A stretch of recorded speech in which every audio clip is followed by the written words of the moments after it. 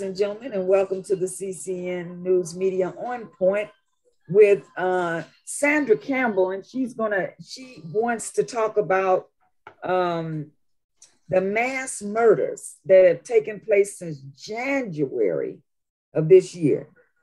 Now, I don't know, but it just seems like that's an awful lot of people. 129 incidents. That's scary, y'all. So what is it? We're not eating the right foods. We're not drinking the right liquids. With not enough water. What is it that is causing people to go out and kill people in groups like that? I mean, you can't be mad at everybody in the group. You probably don't even know everybody in the group. Well, as people who are considered believers, we were told that this stuff was going to happen. Prophecy is being fulfilled. You know, when the disciples asked Christ, when are you coming back? And he told them, I don't know, because my daddy have not revealed it to me. But you're going to have pestilence. You're going to have mamas against daughters, sons against fathers, vice versa, wars and rumors of wars, plague. Yeah.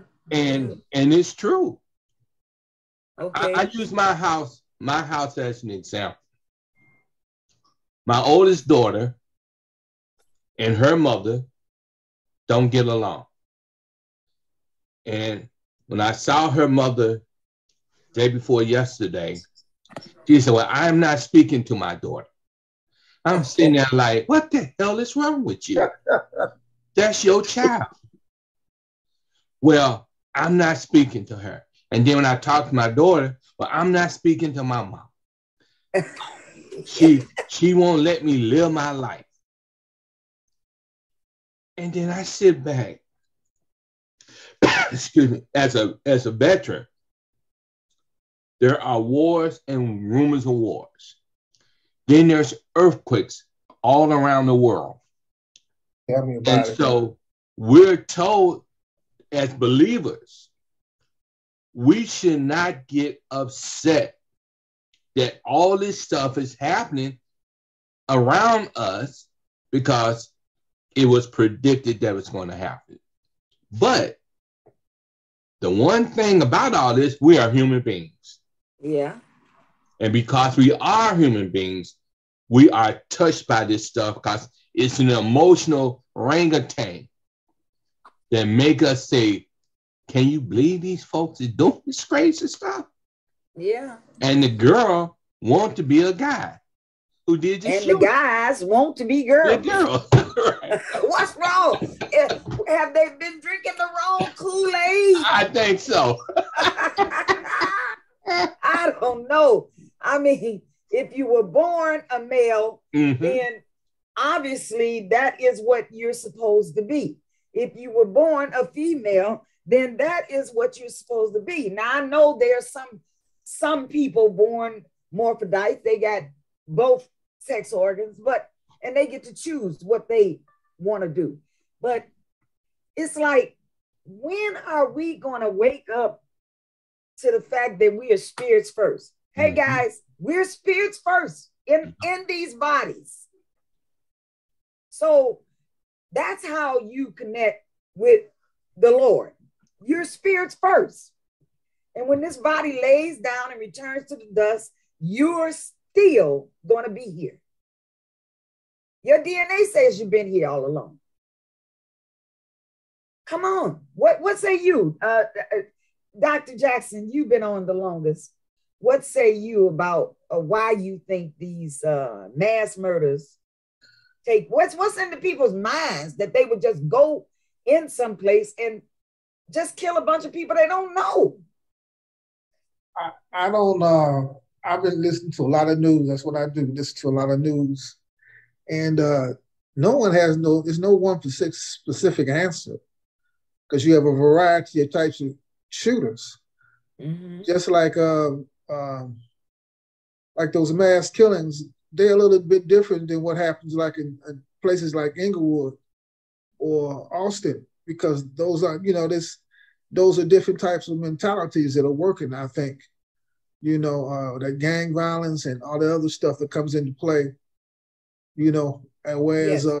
that those Yes. mass shootings, Yes. those are altogether different. So you got when you say there's no one specific reason, you got to find out what group are you talking about, and maybe try to figure it out. I don't really know. It's so scary, that it's sociopaths. Yes, sociopaths. Yes, they are. And I really don't. We better figure out something to do, because no telling, you might be in a Walmart or one of the other stores shopping, and then all of a sudden somebody shows up with guns. Yeah. And what are you going to do when and if that should happen to you? I know. I don't know. I know. I do know that Biden, people like Biden, is right about, like, you don't need those weapons that's made for a battlefield to be in civilian life. I do agree with that. You don't need those high capacity. Because of what they said, that they found out that when they had to kill it, those cops were scared to go in there because the guy had more power, more manpower, more firepower than he did. Yeah. Whereas this last one, them guys was equipped, so they 14 minutes and it was over with, Well, so. But I believe, first, one of the things I do agree with, get those things off the streets, because you don't have a chance. Okay, so welcome to the show, Karen. Welcome to the show, Naima. Welcome to the show, Sandra. Hey, guys, this is a very, very touchy subject. 129 mass murders since January. What the heck is going on? What are folks doing out there? Our kids growing up, they grow up in our houses and they don't like us or whatever, and they come back and they want to kill us, or they go to the schools and they want to shoot up everybody. What is causing this situation? What do you guys think? We got to do something about this. We can't just talk about it and not do anything about it. I don't know what we can do, but we need to do something. Well, one popular thing, and they say this with a lot of respect to a lot of different things, is you cannot legislate people's minds, right? So you cannot put legislation in order that would change people's thought process or what they think to do. But I can tell you what you can do. Okay. It doesn't matter about what the people were thinking about when they did it. Why were they able to do it is the question. Number one, they had access to these weapons. They had access to this high firepower, and they were able to go into a school and use what these weapons were created for. And the politicians always say, well, thoughts and prayers, and why would you take guns away from law-abiding citizens? Well, no. You have to get your head out the clouds and realize that the law-abiding citizens don't need those weapons. Now, they say they need the weapons. They say the Second Amendment. Well, that's a grave misrepresentation and misunderstanding of the law anyway, because the Second Amendment is only in the case that the government tries to encroach upon the rights in the rights of the citizens. That has not happened, as far as I'm concerned, to the level that everybody needs to have a gun. Furthermore, yes, they say everybody can have a gun. Well, no, that's a falsehood too, because what main community does not have access to the same weapons that other communities do? The Black community. So when they speak about these, everybody should have access to a gun and all this other stuff to try to bring some falsehood of equality, and they say thoughts and prayers, it's simply just a cover up, because it's a cycle, and we just mass shooting, thoughts and prayers, do nothing, complain about nothing being done, back to normal. It's just a cycle, and it continues and continues. And that's how we end up at the end of the year having thousands of school shootings or thousands of mass shootings and thousands of murders that could have been avoided a long time ago. Wow. See, TJ, you got to hurry up and become one of our elected officials and change all this stuff so we can live a better life. We need more of you. Can you please manufacture a few more folks with your kind of intellect? I love that. Karen, I see you smiling. Sandra, you got your hand up. You got something to say. Sandra? Good evening. I was just trying to make sure you were finished. One thing about, I think the problem with is, again, similar to what TJ is saying, these are not law-abiding citizens that are doing this.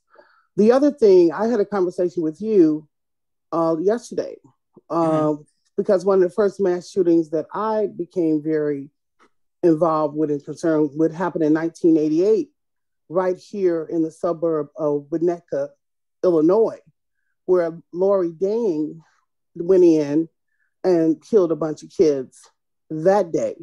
And she had a bunch of emotional issues.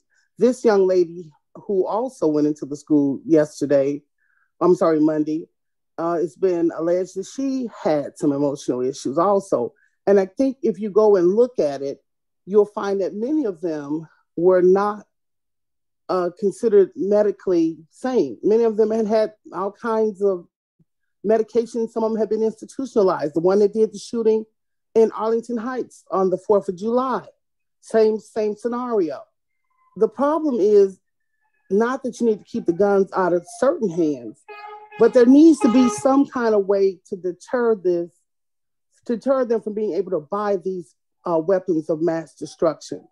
That, just like Dr. Jackson said, there is no reason a civilian should be allowed or be able to, or would he or she need to purchase those weapons, those types of weapons. Moreover, I know you can have things because, again, I live in Chicago, been in Chicago virtually all my life. I know you can buy any kind of gun you want to on the streets of Chicago. But one thing that drives up the price, and as well as the availability, is supply and demand. Because these people are doing business. It's people like, I'm not going to say me, because I don't sit around and say, oh my God, we don't know what to do. No, I know what to do. And I don't sit on my butt and not do anything. I participated in many organizations, worked with many politicians, worked with many causes, and I did it selfishly, I will admit, because I had a Black son growing up. I had two Black daughters growing up. I have grandchildren. So I know I can't depend on the kids or somebody else to keep my family safe. I think that's ignorant and ridiculous. So you have to be involved and you have to stay involved.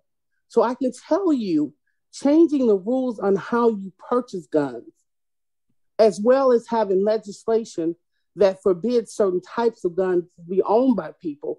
And if you raise the price and have the price, if you fix it where it's so expensive to have, they're not going to even buy it easily. Oh yeah, they'll still pay $4,500 for a gun that they probably could have gotten $500 for. But the fact, all of them are not going to be able to buy the $4,500 gun because they're not going to have access to that kind of money. It's not a whole lot that needs to change. But the problem is the legislators, as well as the NRA and the other people who are, it's profitable. It's profitable for somebody's always making money, even when there's a tragedy. So when you're talking about changing something, it's not about making a better law where you're safer. You have to also follow the money trail. And you have to be able to show them that it's worth that loss of money, or that no dollar amount can be put on the loss of a child, a grandchild, a wife, a husband. Those 6 people who died on Monday, just like all the others, that was somebody's children. Those were their grandchildren, maybe even a great-grand. That was somebody's husband. The gentleman, that the custodian that died, He was only 61. He was the father of 7. So that means his children no longer have a father. His wife no longer has a husband. His grandchildren no longer have a grandfather. Until you can make these people understand and see the human side of this outweighs the dollar amount. And when you can get people, and I'm not throwing no shade, but I am, our ages and below, to stop sitting up talking about it and get off their asses and do something about it. Participate. Because you're right, you're not safe. Because just like it happened, what was that, in Ohio when they went to the grocery store? Mm-hmm. And the guy came in there and shot down, 12 of them while they were in the grocery store? Mm-hmm. I can say pretty much everybody on here tonight has been in the store. It can happen in Dunkin' Donuts. It can happen in Mariano's. It can happen in Jewel's. It can happen in Burger King. Yeah, it all depends on the person. And as long as you continue to act like it's somebody else's problem, which they do, and I don't think the girl's sexuality has anything to do with it. When there are people who are straight, again, she said she wanted to die. That's the thing I tell everybody. Know the whole story. I like the fact, Dr. Jackson, you said you were listening to the story. She texted a friend and told that person she wanted to die today. She didn't care anymore. She wanted to die. So what did the friend do? What did the friend do? The friend contacted the sheriff's department. Okay. The sheriff's department told her somebody would get back in touch with her. They did not get back in touch with her till 5 hours after the shooting had occurred. Yeah. Okay. So that department we need to address that department because they didn't do what they were supposed to do. They're going to address it, I'm sure, and put something else in place. You talked about the fact, Dr. Jackson talked about the fact how quickly the police responded. I was glad to hear that because they learned from the horrific accident of shooting in Texas because those fools were there and wouldn't go into school. They were standing outside. Yes, they were. And again, I'm not really criticizing them because those guys are faced with death every day. Yes. And again, it's one thing when you may have death when you're doing a traffic stop, but it's another thing to know that somebody is in there with firepower greater than yours, who has the vantage point of seeing where you are and you can't see where they are. And by the time you notice where they are, they can take you out in an instant. I understand that standing out there, but it's their job was to go in, or at least to attempt to go in. And I saw the footage that was on the police officers that were there, and they didn't hesitate to go in. They really didn't. I think they should have had on more armor though, because all of them had on like baseball cap like things. They should have had something on their head, a helmet, because she could have easily shot him in the head and took him out. Yeah, their body, they had the vest on, but their head, she could have slugged them in the head and it would have been all over. But she said she wanted to die. So she went back, I guess, to what she knew. She was also a student once at that school. And so she went back with what she knew. They had the doors locked. We talked about the fact Texas didn't lock their doors. They had their doors locked. She shot the glass out the doors. Oh, all right, ladies and gentlemen. Sandra has given us the history of this shooting. And I don't know, Karen, you work in schools with students. Naima, you work in schools with students. Tell us a little bit about, you're a teacher, so don't you recognize students that seem to have some kind of a character flaw, or maybe they're emotional and not erratic that day, or I don't know, but as teachers, do you see these students? Do you see the emotions that they are displaying? Would you have recognized this student's issues, that this student had an issue that day? Wanda, she wasn't a current student. The woman was 28 years old. Okay. Yeah. She attended the school when she was a kid. This was a Presbyterian school. Right. She attended the school as a kid. This was an adult that went back. She came back. So she was mad. She went back to a place that was familiar with her. And maybe something happened to her while she was at that place. Maybe or maybe not. She said she wanted to die. So, I mean, when a person is in that mindset, you don't know what they are thinking because you're not supposed to. Because, again, that's illogical, and we don't expect the logical person to get it. But the fact that she went and she had a manifesto listing the malls and a couple of other places that she never got to. So she was like, if I'm not successful here, I got a plan A. Here's my plan A. Here's my plan B. Here's my plan C. My D, my E. Okay, ladies. Well, the thing is we have to remember we're in the 21st century, and when we talk about this, it's horrific for us. But people like TJ, this is a norm for his life because of the time he's been living. So, in my family, there's 5 generations living. And so what they know today is completely different than what we had. When it did happen in our time, it was a huge thing, but we may not have heard about it. Remember, a lot of schools, I know in suburban areas, they can cover up a whole lot of stuff. You don't, unless you have people who are going into schools, because to put it on the kids is so unfair. These children literally have 3 generations over them. They've got all of these influences. The times have changed. People wouldn't have even sold kids guns back then. Our gangbangers in our day were not. Our gangbangers made sure the boys act right in school. If they didn't have no parents, you could go to the leader of the gang, and the leader of the gang would straighten him out. When he got to school, he'd be all right. That's a whole new different world.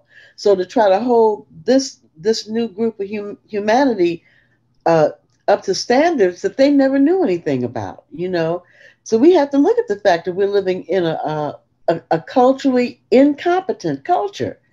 It doesn't have it. It's losing its civility, And so, there's no, this has a lot to do with the political and the religious banding together and not really paying attention to the systematic changes, because this is a systematic thing. This is not stuff that's going to happen. We wouldn't have known it anyway back in our day, So how to stop it? First, I really appreciate the fact that I see Chicago Public Schools trying to address it. I got in on the end of what you were talking about regarding the sexuality of this person. Sexuality was nothing like this when we were coming up, because now it's a weapon. It's used for everything. This was not the decision of the younger people. It is the root word for ignorance is to ignore. Ignore what was happening to children. We know Chicago's always been a sanctuary city. In many ways, I was an orphan. I went to 10 schools when I was a kid, but it was safe for me.